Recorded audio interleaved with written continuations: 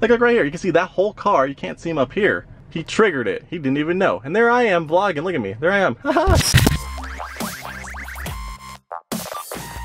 Yeah, buddy, we finally have another Tesla update that I've been waiting for because we can use the side repeater cameras with the backup camera, finally. New in this update, we have backup camera improvements, so you can now see the video streams coming from the side repeater cameras. So as you can see your blind spots, and you can technically kind of replace the side mirrors in certain situations, and you can see a lot more, especially when you're backing into a parking space. Which is great because there's a couple times I backed into a space too close to a curb, couldn't really tell in the mirror, and then curbed my rims. So hopefully that'll stop happening as of this moment. Now a lot of people, including me, would love it if the actual side cameras automatically popped up super big when you turn on the turn signal like it does in Hondas. So hopefully that's coming soon, because we now have access to the side cameras while we're driving. Might as well make it bigger as we signal and try to switch lanes. That'll be very helpful. Although I guess right now, if we have the backup camera on while we're driving, we can see it in a little window, which is better than nothing. We also have Dashcam improvements, so now when you have a Sentry video recorded, instead of having to scrub through the whole 10-minute video,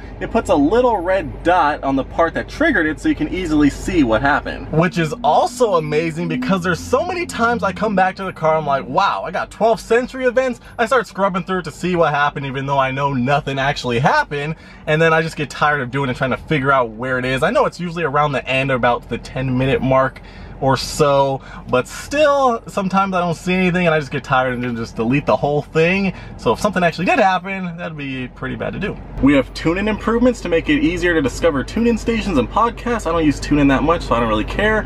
Walk-away door lock improvements so you can have it not automatically lock while you're at home, although I park outside, so that's not a good idea. New language support, so you can have Portuguese now, that's pretty cool. And then we have a cabin camera update. Help Tesla continue to develop safer vehicles by sharing camera data from your vehicle. This update allows you to enable the built-in cabin camera above the rear view mirror. If enabled, Tesla will automatically capture images and a short video clip just prior to a collision or safety event to help engineers develop safety features and enhancements in the future. As usual, you can adjust your data sharing preferences by tapping Controls, Safety and Security, Data Sharing, and allow cabin camera analytics. And it won't be associated with your VIN to protect your privacy.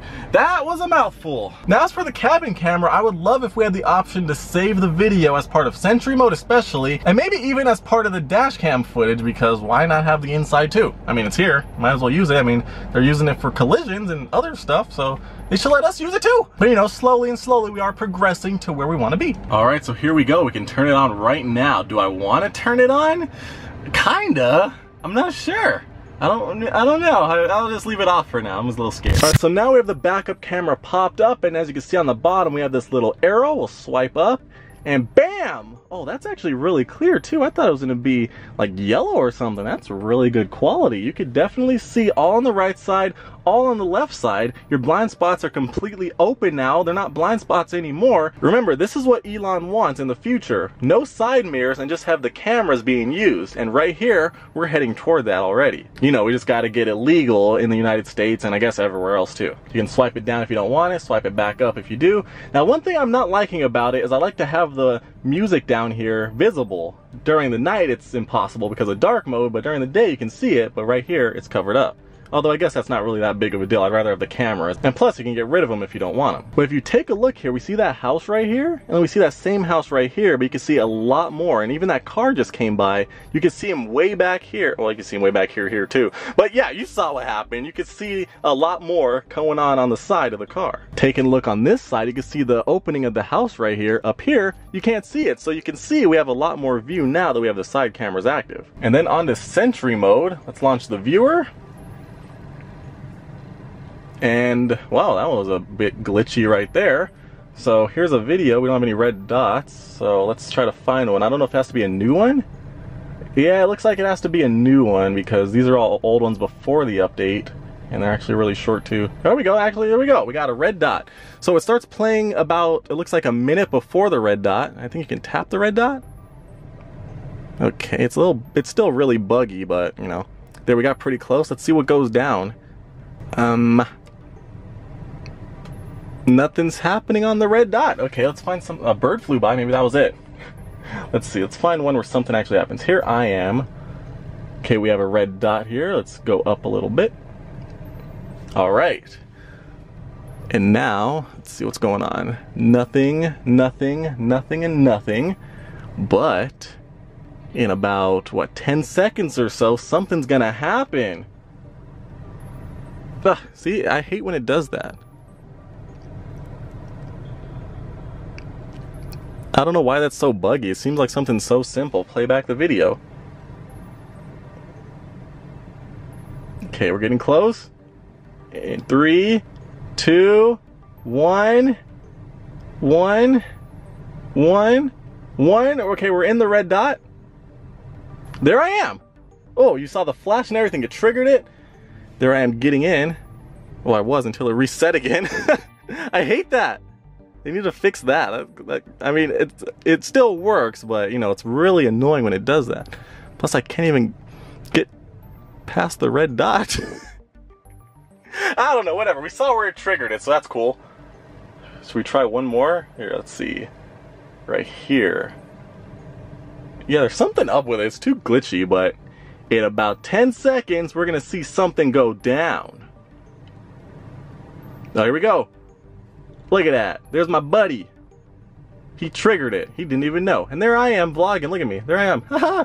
Pretty cool.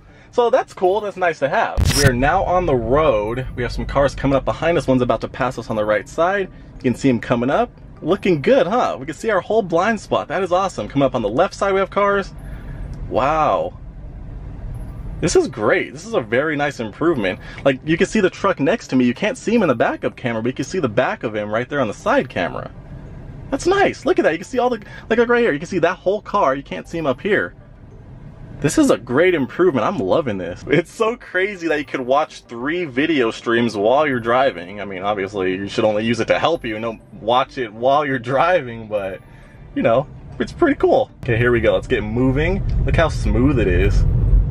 Looking buttery smooth, no drop frames. Looking great.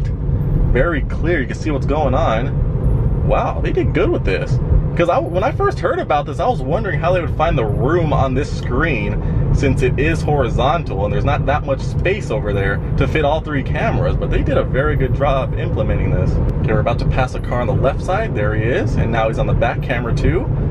That's awesome. It's doing very good. And I'm very impressed. I love it. And now watch, I gotta switch lanes to the left.